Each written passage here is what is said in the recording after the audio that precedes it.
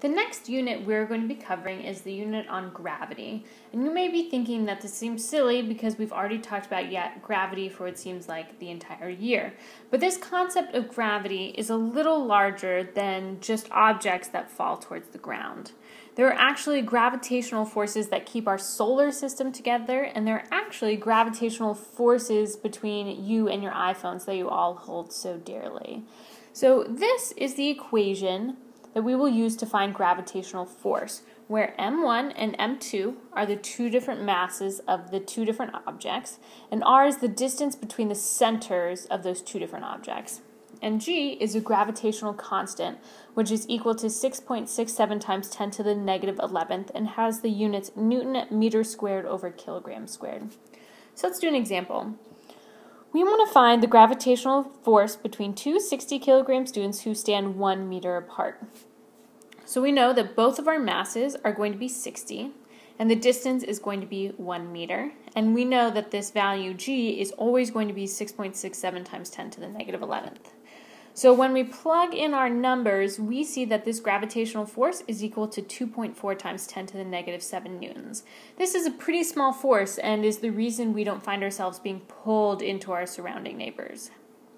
Since these are pretty negligible forces, we typically don't really spend time doing these kinds of calculations.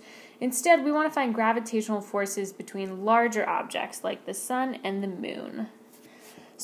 Or the Earth and the moon, planets.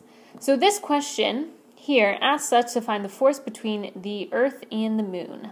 And here are the masses of the Earth and the moon and the distance between the two objects. So we can plug in these values into our equation, and we see that we have a lot of pretty big numbers that we have to deal with here. So let's review some simplification steps that we can use to make this equation a little bit easier to deal with. So if we're ever multiplying exponents together, like in the numerator here, we can add these exponents together.